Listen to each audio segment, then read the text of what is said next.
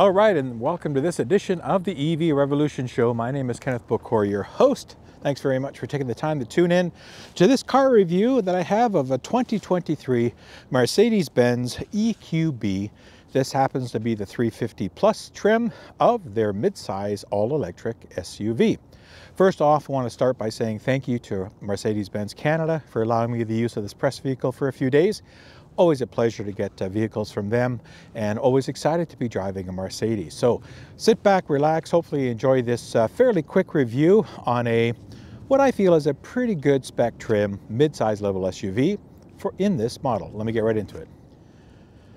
Now this is probably going to be one of my shorter reviews because there's really not a whole lot to say about this vehicle other than it's functional and it works really well in doing what it does, and it's something that we already see on the road. Because from a design language, Mercedes taken their already existing GLB platform and they've electrified it. So this is not a ground-up designed EV with its own architecture and platform. This is another platform that's been put some batteries and electric motors and electronics to make it all electric, which is okay because it works in most cases. In this case, it works as well. You know, you'll see a small little hump in the back seat because it's taking that existing GLB chassis and electrifying it, as I said. So from a design language perspective, as you're seeing by the pictures, it looks just like a JLB basically. And it's got that boxy upright position, mid-size SUV that works for Mercedes. You know, it's not too big, it's not too small. It's a good, comfortable size. I could park this in my garage at home quite easily with room to spare. So that says something about the vehicles, because that's always a bit of a test for me, is to try to see if I can get two cars in my home garage. In this one I can, and I can still charge it as well, stretching my power cord to the other side of the vehicle. So it works. What you'll see as a difference is the front black plastic panel covers, where we would normally see a grille and some other visual cues to, you know, blue highlights and EQ badging and this kind of stuff, just to show that it's electrified. But I haven't really not got many looks on this vehicle as I've been driving around because it blends in to what's already out there from Mercedes-Benz. And I think the reasoning for this design, in keeping with what they already have, is because Mercedes is trying to transition their brand loyal customers that drive ICE vehicles today into all electrification. And this model, I think, does it quite well. It's not a big, hey, I'm an EV screaming environment like the EQS is, right? It's a different environment. It's a totally different vehicle from the S-Series ICE car when you look at Mercedes. So this doesn't scream that. This screams, hey, this just states I'm one of the same. Don't look at me. I don't look too unordinary. I look very ordinary. Oh, but by the way, I'm better because I'm fully electrified. So I think that that's a good tactic for Mercedes to get their customers that purchase these type of size vehicles and for their needs into all electrification. Now, this vehicle is available in 3 different trims in the US. We have a 200, we have the 250 Plus, the 300, and the 350 Plus, and there's different configurations of front-wheel drive and all-wheel drive versions of that, so you can check your local listings to see what's available in your regions. Now, they start at a charge. If you look at the battery here, the batteries are 66.5 kilowatt hour in size across the board for the model, so a decent battery size. Again, they're located under the floor. Between the axles, there is a little bit that's taken up around the rear cargo area, and hence the rear cargo is a little smaller than the normal ICE vehicle because of the battery packs, but that's there. But ranges on these for the 250 Plus are 250 miles or 402 kilometers. For the 300, it's 242 miles, 389 miles, and that's for the all-wheel drive version. 300 takes it up to 225 horsepower, and then the 350 gives you 288 horsepower with a range of 227 miles or 365 kilometers. So a decent amount of range, not earth-shattering. You know, we're seeing these 300-mile, 480, 500-kilometer vehicles now, so this certainly doesn't get that high. But I think where the target market that Mercedes is going after this is for predominantly users and owners that have these today that are doing a lot of urban or inner city trips every day, taking kids to different elements, to school, to different events, stuff like that, going back and forth to work, doing grocery runs, this kind of stuff. I believe that that's kind of their prime target market. Not to say you can't road trip in this, because you can. It does support 9.6 kilowatt of charging at home, and up to 100 kilowatt for DC fast charging. So not super fast, but it would be enough to get you through, you know, what they're saying in about a 30-minute stop to get from 20 to 80% kind of thing. And 30 minutes is a very acceptable level by most people. Now, because it has a little bit less range, the reality is on the highway, you're probably going to be driving for about 2.5 to 3 hours, stop for 20 minutes to 30 minutes, and then rinse and repeat that type of road trip experience until you get to your destination. If you're okay with that, then this is a great vehicle, because it's a very pleasant and a nice vehicle to drive, and it gives you a very serene type of driving experience, because there's no frills really with this. It does what it does very well. So with all that horsepower and everything that I talked about, 0 to 60s in the 350 model is about 5.4 seconds. So it's not earth-shattering, but certainly for a vehicle of this type, this size and weight, it's more than enough to get you up and going, folks. You don't need 3 seconds 0 to 60s, trust me, to get merging with highway traffic. So this is very capable as an all-around driver. All right, so on this EQ, you can actually pop the hood. I thought you couldn't, so I just popped it here. And it's on strut, so again, not a whole lot to see. No front storage. You've got your motor, your inverter, all that kind of electronics, coolant system, and all that stuff for it. So nothing really to store anything. Everything is here. You would fill up your windshield washer fluid over here, but that's about it. So this is one of the ones that you can get into, which is unlike some of the other EQ, especially the EQS line, where they don't let you open it. This one you can, and do some basic servicing yourself. Now I'm going to talk about the interior in a bit and show you just some quick B-roll and some shots about that. Again, it's a very comfortable interior, and Mercedes has done a good job to continue that comfort in the class of vehicle that it is. Just give you a quick tour of the interior. So you have some nice, again, you have your seat controls on the door for power movements, all your standard features, even your trunk opening is on the door. It's got a pretty nice stereo system or Burmeister system. It's okay, you know, it's there's definitely better.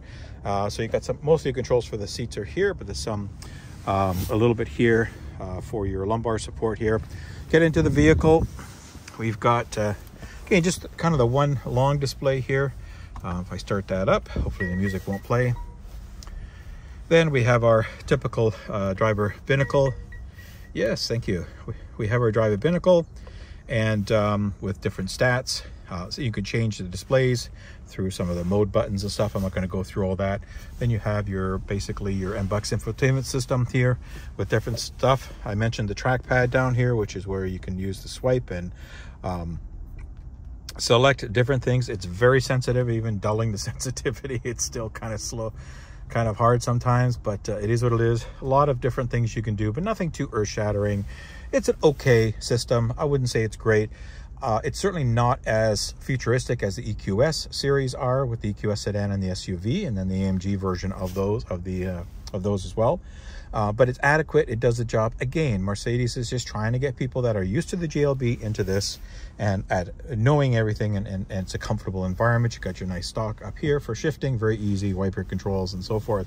I like these kind of retro air vents. They look pretty cool, and they're very functional in directing the air. I like that it has buttons for climate control and also soft touch. So you would bring up, let's say, your climate control menu, and then you would adjust settings here as far as as far as flow goes, unless you want maximum defrost, and seat heaters and seat coolers. Seat heaters are in the door, seat coolers are here.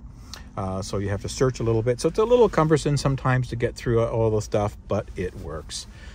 Different settings for the seats. Down here, I've got a bunch of junk, but certainly have my some storage for your, there's a charger for your phone, a couple of cup holders, and then again this thing. I think this all could go away personally. I think they could do some buttons and then maybe put another little storage thing or something. This is to rest your hand in to use this trackpad. Again, I'm not a big fan of that, but that's the way they do it.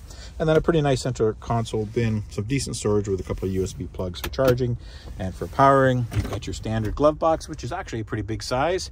Probably put a small pizza in there if you wanted to. And that's it. So got some map lights up here, good rear view mirror, your vanities with some lights up here that come on, standard fare. good LED lights, and then this really nice panoramic roof. It's a two-piece roof here in this setup, and it has shades that will cover it. And I believe the roof may open as well. I haven't tried it because it's been kind of cool. Decent size cup holders. My water bottle will hold quite nicely in the doors there. I've got a pretty full-size water bottle. So all in all, very comfortable. This might have some upgrades in the seating with the leather as opposed to cloth, but a nice, easy environment and nothing too strenuous for people to understand. And moving on to the back seat here, of course, we have similar features. So good back seat. I've got it pushed back as far as it'll go, and I've got that third row folded down to give maximum space. So good amount of space. Got some map holders. Again, you've got some vent controls here, and it looks like one thing I did like is you got a 115 power volt back here. Pretty good. It's not a 3-prong, so it's not grounded, but you do get the 2. And you got a couple USB ports for charging as well back here, so that's nice. A little cubby to put maybe some bubble gum or something in here, and then again, rinse and repeat. You've got a center armrest with a typical BMW Germanish cup holders that will break maybe over time from what I hear, but we'll have to wait and see. I do like the fit and finish, of course. The quality is there. I like some of the touches in the materials here. We've got some chrome and some other types of things going on, carbon fiberish in some places. So it looks nice, very nice, solid interior, solid, well built, and again, very nice for 4 people, 5 in a pinch. But wouldn't think of. Now, as you folks know, I always like to try to get into the back seat, so let me do that. It's got pretty good doors. They're not 90 degrees, but they open quite nicely, and this vehicle's pretty easy to get in. Don't really have to duck too much, just a little bit there. And once you're in, it is a nice, comfortable environment. A good amount of leg room. I have the seat where I would normally have it. Because I like to sit high, I could put my feet well underneath the seat and still have a fistful of headroom here, even with the double panoramic roof that this thing has. Again, 5 people I think would be a pinch. 4 is very comfortable. It's a nice environment, pretty quiet, good ample space. Now, let's talk about this rear seat here. All right, so let me show you how to get in these rear seats again. I have figured it out. So you pull the red button and tether, and that comes up. There's a headrest here that pops up. If you're going to want to use those, I'll take you around the other side and show you how to get in. All right, so now that I've got the third row up, I did figure out how to get into it. So there's 2 ways. There's a latch here to fold the seat down, and that's what that does, folds the seat flat. But if you want to get into the back row, you use there's a button at the top of the seat here, and you use that. Oh, I have to have the middle piece up too. So you use that, and it actually moves and slides everything forward. So it gives you about, at best case, about a foot of space to climb in here. So this is going to be an exercise almost in futility, folks. There we go. As I get into this back seat and all my mass that I have on me and try to sit here. So yeah, got enough headroom. I'm sure if I put this seat back, it's going to be fairly squishy, because it comes back to here to lock in. So I've got a fist and leg room. My legs are really up high. It would work in a pinch, again, if I needed to put a couple people back here for a very short amount of time, but for a long-term run, boy, I don't think I'd want to be back here. It's pretty small back here, but it would work. So I'm 5'7", 200 plus pounds. I won't tell you my weight because I know it's too much, but I can fit barely. So it will work. And then again, to get out of here, you just lift that and push that forward and climb out over, which I will do off camera because it's a big effort. But anyway, that's showing you the versatility of the third row should you choose you want to use it. In the back here, it's got a pretty sizable boot. If I open this up with a power lift gate, with the second row up, so just for behind the second row, you've got about 22 feet of cubic feet of cargo space. That's about 623 liters. Put that second row down and flatten it out all the way, you get 62 cubic feet or 1,735 liters. So as you can see with these third row seats up, this is it. I have a snow brush in here, so maybe about 1 foot of space here between where the hatch is and these seats, and then even less when you get to the top. So it's a very small kind of triangle of space that you could put in here. There is a small cubby here for some of the stuff that Mercedes brings with this vehicle. A first aid kit, a little tire pump, that kind of stuff. Into this vehicle, but I will say right off the start, I don't think it's worth spending money on the third row. It's an extremely small setup. You take away a lot of cargo space. It leaves you with just a little bit of cargo space at the back there. And the seats are extremely small and I would say uncomfortable for most situations. You would have to determine that on your own though. If you have some kids you want to put back there, maybe some kid seats or something, you'd have to go and look at this vehicle, take your car seat or whatever and try to put it in there and see how it works for you, or see if your kids can fit or whatever you're planning on putting into that seat will fit. It is very small, and in my opinion, I don't think Mercedes shouldn't even have bothered to add a third row option to this. You spend some money for something really I don't think is that useful. But they've done it to say that they have another SUV that has 3 rows, because again, that seems to be the trend now. People are getting excited about 3-row EVs.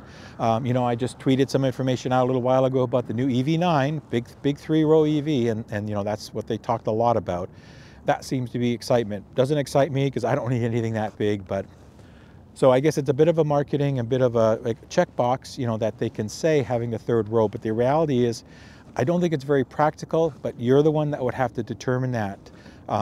So if you're interested, excuse me, look at it, talk to your Mercedes dealer, try to get a sense of size and if it works, but I don't think it's personally worth spending the extra money for it. But other than that, not a whole lot going on here. So again, I go back to my point. How functional is this third row in the reality for transporting people? I don't think it really is that functional. You give up a ton of cargo space. You have virtually nothing here. A couple of small bags would be it. You've got some hangers, but that's it. So again, it wouldn't be worth the time to do that, but if there was a need and a use case and you needed it for a reason, maybe put a pet carrier back there and strap it down, maybe, I don't know. Something you'd have to go and look at. All right, so now that I've poked and prodded the car and showed you to it, everything that's around it, let me take you for a short drive and give you my thoughts there. Just a quick summary of my driving thoughts here in the EQB as I go back to return this vehicle shortly. It's been a very pleasant vehicle to drive. Good suspension, good handling. You know, it is a mid-size SUV. It's not a race car, so it's not supposed to handle like one. It's got good speed. I've been running it in eco mode to try to maximize my range just to see what I could get, and I'll talk about that.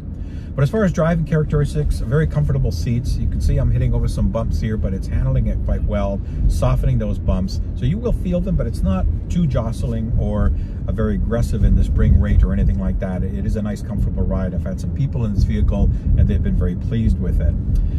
Seating position, it's comfortable. It's lots of adjustability, so you could find a seat, a position, and I have it quite high, so if you're taller, like my buddy was, that I recently drove a vehicle with, you could lower the seat and find a better position, find a more comfortable position for tall people. Lots of leg room. Good width, you know, longer than I can stretch. I can't touch the other side, so it's a good width. It's good 4-passenger, 5-passenger if you really need to for a period of time vehicle in those characteristics. Acceleration's good. You know, this is the all-wheel drive version, so it's going to have the top PEP spec and the top horsepower and torque ratings, of course, so it'll get you up and going. I found I don't need to. I can run it in chill mode or their eco mode all the time, and I have plenty of power to get up and going. You do need to kind of, you know, press the accelerator much harder. Now, one thing it doesn't have is one pedal driving, so I do have to, right now I've taken my foot off the accelerator and I'm just kind of coasting, and in the last couple of feet I press the brake pedal to stop, and I have to keep my foot on the brake pedal to hold the stop position. There is no one pedal drive, there is no hold function on these. So for people that are used to that, they might be disappointed. If somebody knows where to find it in here and set it, because I couldn't find it, please put it in the comments. I would love for people to know.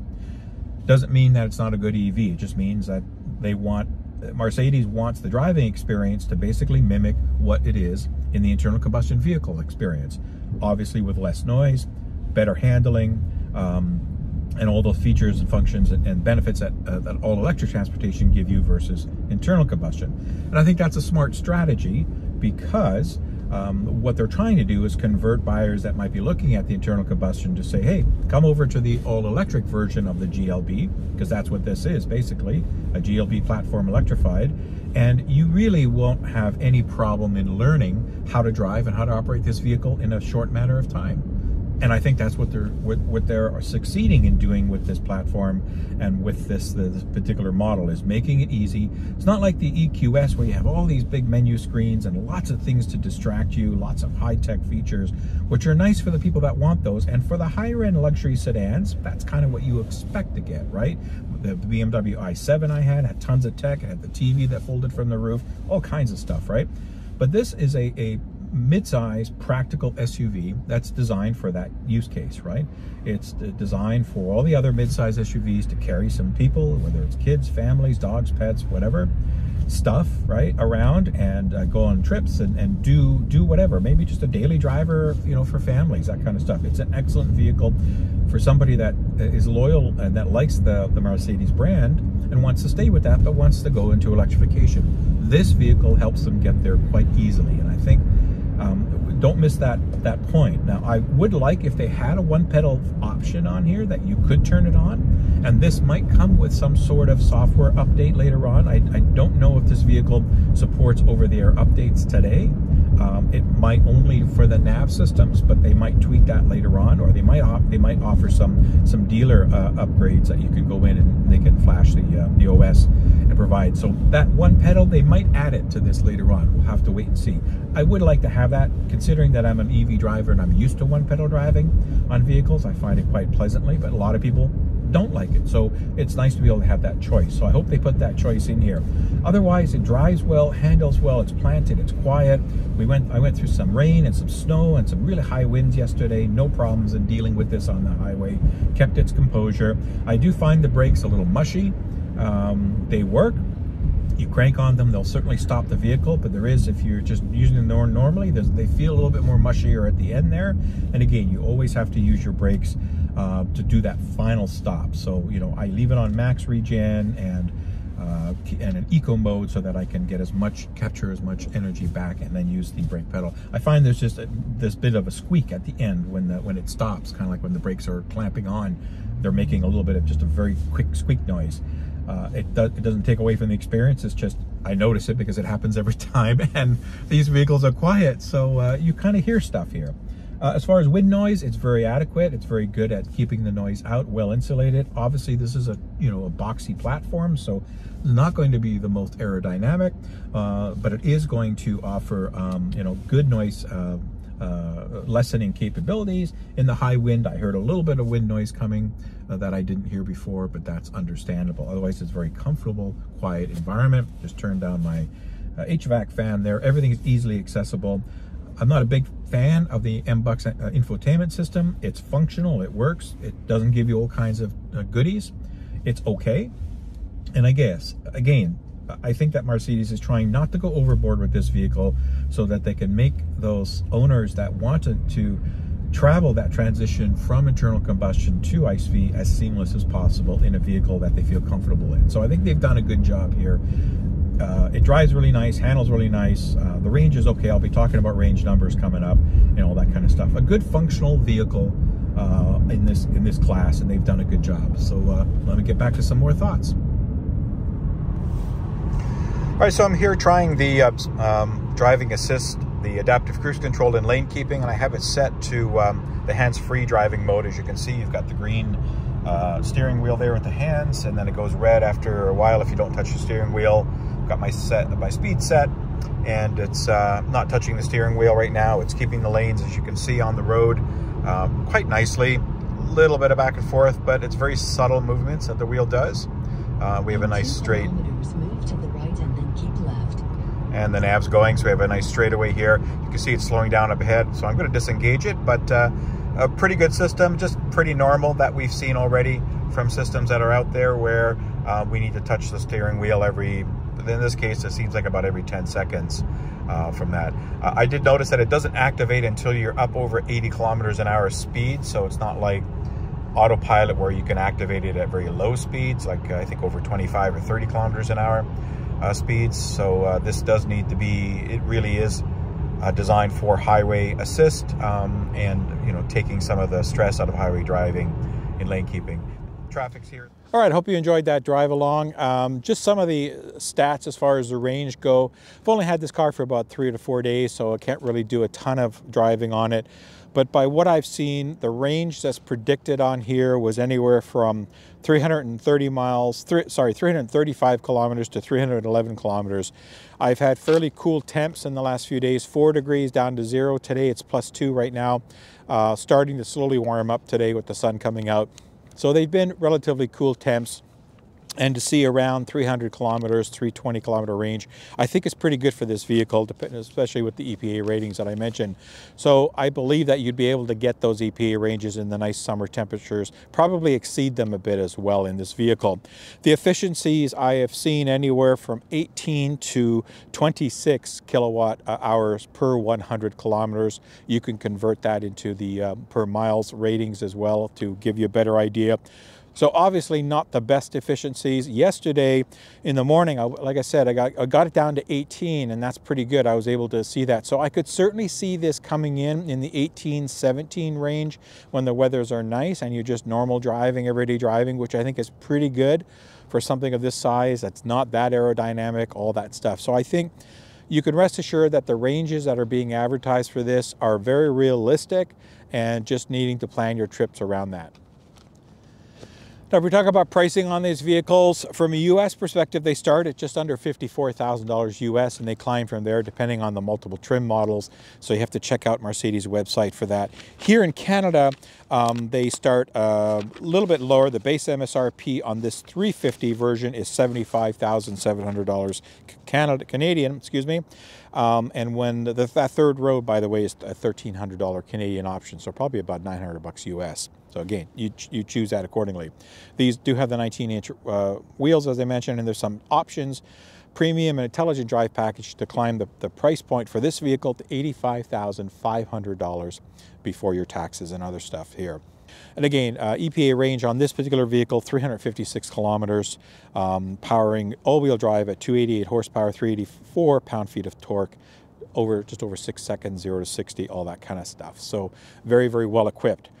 Now, there are a slew of safety assist features that come with this. You've got AEB, of course, pedestrian detection, lane departure warning, lane keeping assist, adaptive cruise, lane centering, all that kind of stuff. You could add some more stuff. I believe the cameras come standard with one of the option package that's on here, so you'd have to look at the Mercedes site. The Germans tend to have SKUs for everything, so I'm not going to go into detail on all the SKUs.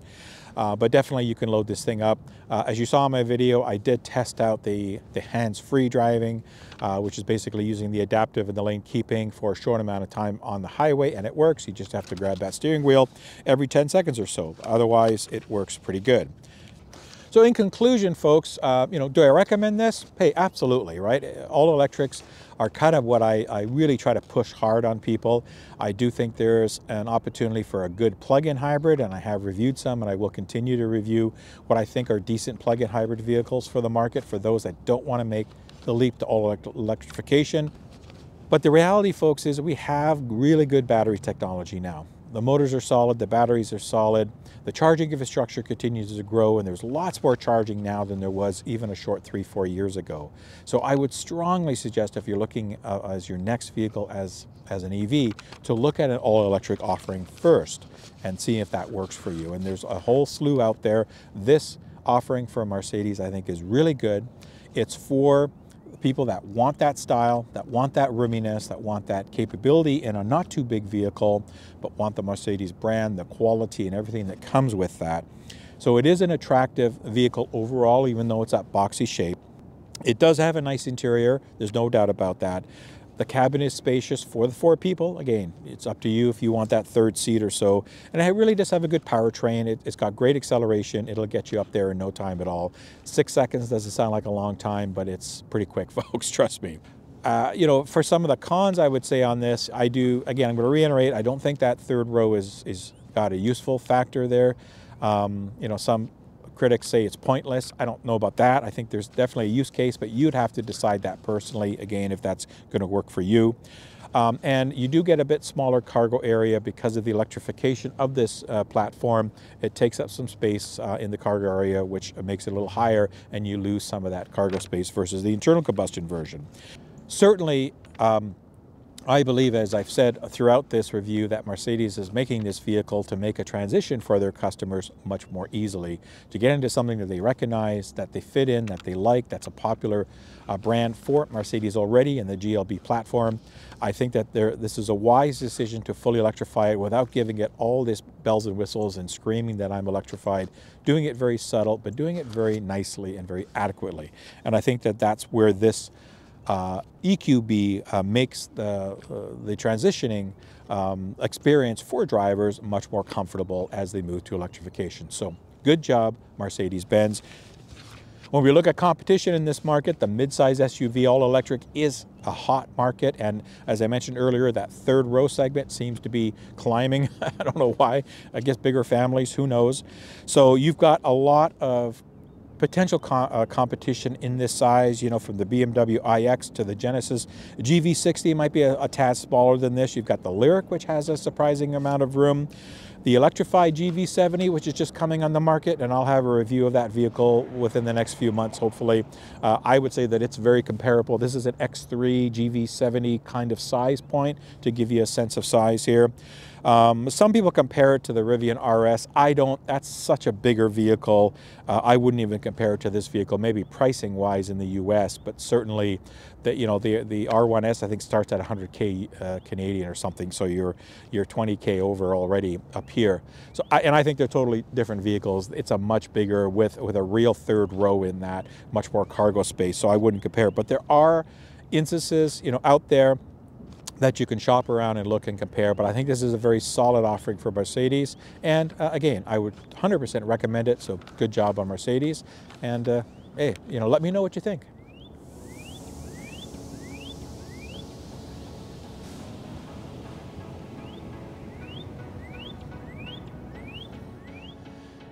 All right, and that's it for this edition of the EV Revolution Show. Even this beautiful red cardinal that's been chirping around me has told me time to go, give up the show. I want to take over the trees here. So thanks very much for watching. All the information on supporting me, Patreon, and thank you my Patreon supporters are coming up in the closing credits, including how to contact me. So stick around, you can check all that information out. Again, appreciate you watching, and until the next episode, everybody stay safe, and I will see you when I see you on the next show. Take care, and bye-bye.